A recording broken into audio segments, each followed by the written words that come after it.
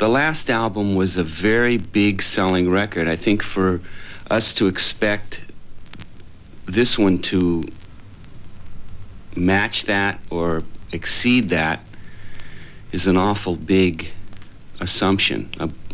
We would like for it, you know, to do that, but I don't think we did it consciously. Maybe subconsciously you do. To the degree that I think a song like Wait for an Answer is a very dramatic, powerful, very moving song, very emotional. I think at this stage of being in a rock band, after doing it for a long period of time, you sense that that's a valuable song for the project as a whole.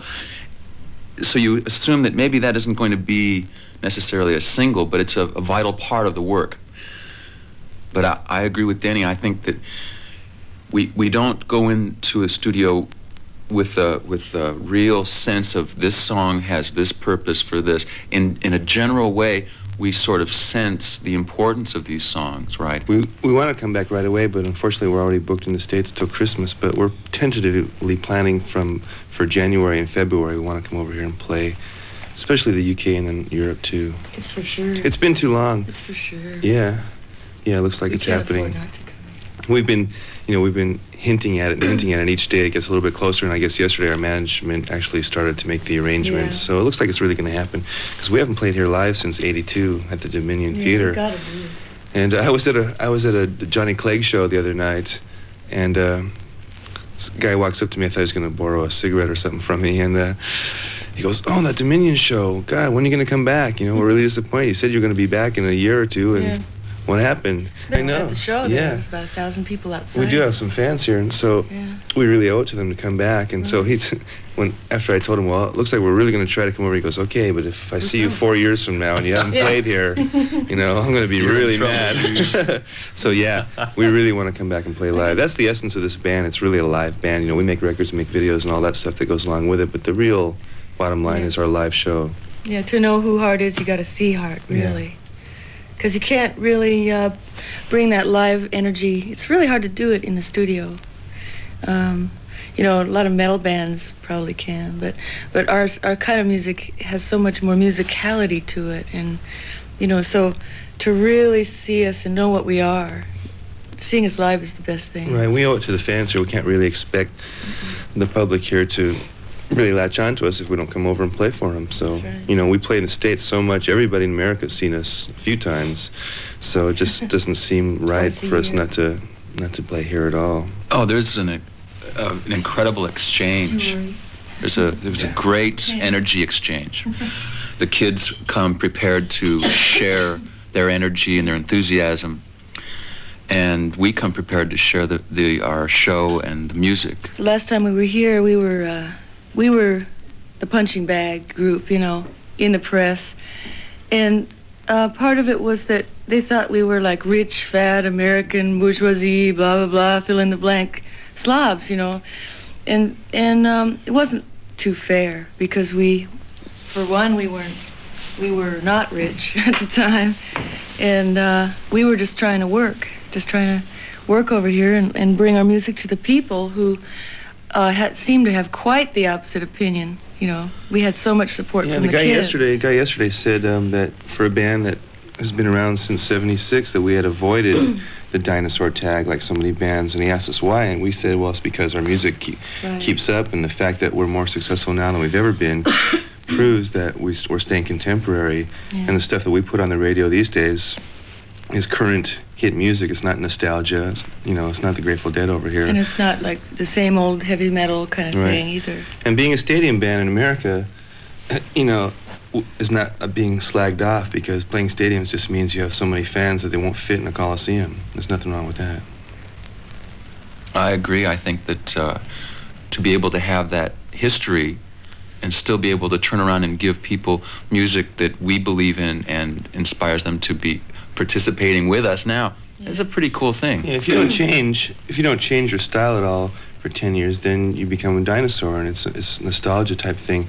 But lots of bands been around for years, are still current, like Queen and the Stones, some of the biggest bands. Just means they have a lot of experience, and they've been making hit after hit, and they didn't disappear and break up when the going got rough. Like this band, we've been through good and bad times, and we stuck together. I think it just shows character. Personally, I fancy myself as a lifer in the music business. I see myself playing, producing, writing, managing. I will be involved in the music business till I drop. As far as the group goes, I see that Heart could be this beautifully stable thing that we all draw from and invest into, sort of this backdrop to all these solo ventures. If everything works to the best of bests, you know, Heart could be there throughout all of our growth changes, but I don't see any stopping me participating in music. Yeah, I think the band has quite a few good years left, and I think we're just hitting our stride. Last couple albums, we're playing the best stuff we've ever played. No one is not improving anymore. Everyone as a player individually are improving, and to me that's the important thing.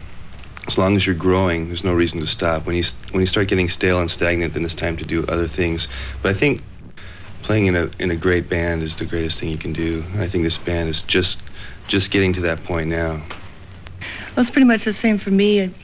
I want to keep this band going as long as it'll go, and you know, whether that means less touring and more recording in the future, that's fine too. I'm also really interested in production and helping out other bands, writing songs with people and for other bands, and for ourselves. And you know, doing a solo thing would be great for me, because I'd have a chance to spread out in more, you know, for more singing performance and more acoustic and electric playing.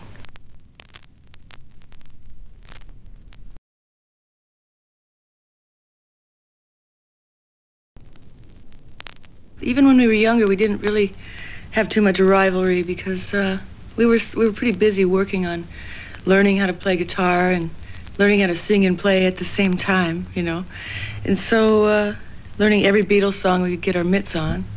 So no, we've never really fought, you know. There's so much going on, things to learn, and even now we're still, you know, trying to write songs and trying to be on top of things. I think it's probably a little bit easier right now at least for a girl that wants to get into rock, to be taken seriously as a competent, you know, person, and musician or singer, because there's been a few already before, you know, and it's good to see that there's more and more coming up all the time. Yeah, pretty much was Aretha Franklin for Ann, I know that.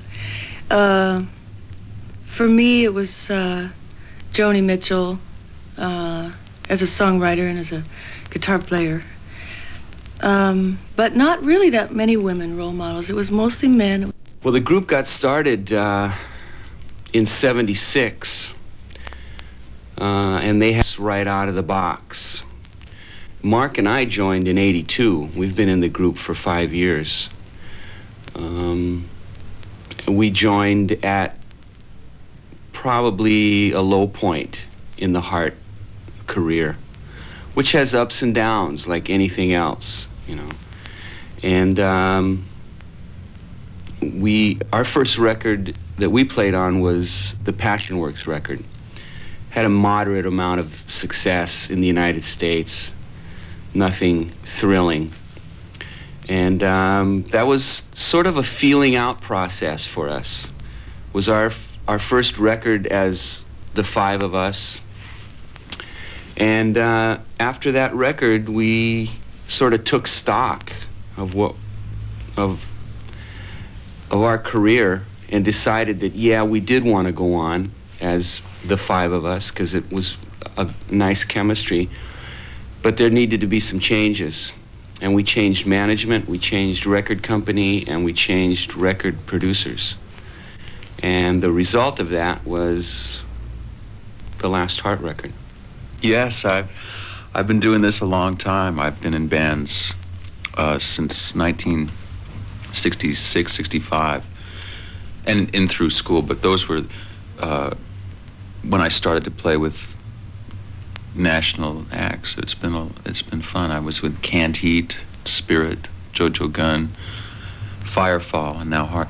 Denny's a vet too. He's been through the wars, several of them. He's Gamma, Montrose, Sammy Hagar, right? Mm-hmm. So yeah, we're a couple of wily old vets here. Well, I really enjoy what I do. I've never really been so angry or bitter about any kind of experience that I've had that it's really torn me up. I think that is important. I really love what I do. I love the business. I like the people. I love the music. And I've been lucky. I have had enough success where I've been able to maintain a nice way of living. But I'd never had too much success too soon, and I never had too much money early before I got mature enough to really handle it. I think that was important too. I look back at my career and I see I had success, but not this type of heart success, that wild, over-the-top kind of success. When you're young, it seems like it would be really tough to deal with a lot of success and a lot of money. When you're older, I think you can handle it better. Keep everything more in perspective. And I think also the love of the music and being a musician and just always growing. Being a musician it's a never-ending, lifelong process that never stops. That's right. I would also say that we've been lucky to hook up with people like Denny and I. To come together at this point in our career was a great thing for me. That sometimes there's just good chemistry between people, and luckily I've been involved with groups that have describing keep you growing. I've never really been a part of anything for any length of time that really dragged me down. And I think that's sort of a sixth sense that you develop. You know when something's good for you, you know how long it's a productive thing, and you sense when to get out of any situation. So these are all subtle things, but things that take time.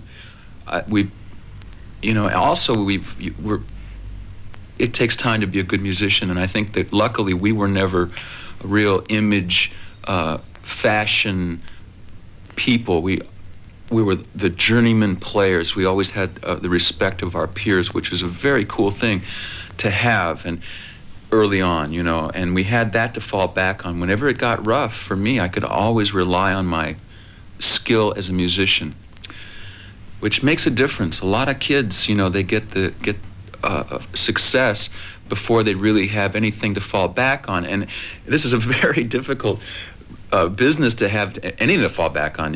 But if you have some skill, you can weather fairly tough times without going nuts. So I live in Southern California, and the rest. Denny lives in San Francisco, and Howard and Ann and Nance live in Seattle. We can't really get together casually to write. But if I would break it down to a very oversimplified way, I would say that the group collaborates with Denny, Howie, and I playing music. When it's a group collaboration, it usually goes along the lines of the Howard, Denny, and myself putting some music together and giving that sort of general feel of a thing to the girls. And if it's going to catch on, they'll start putting lyrics and melodies, and then we'll get back together and, as a five-piece unit, rework it, rearrange it, accommodate musical changes to accommodate lyrics and stuff like that.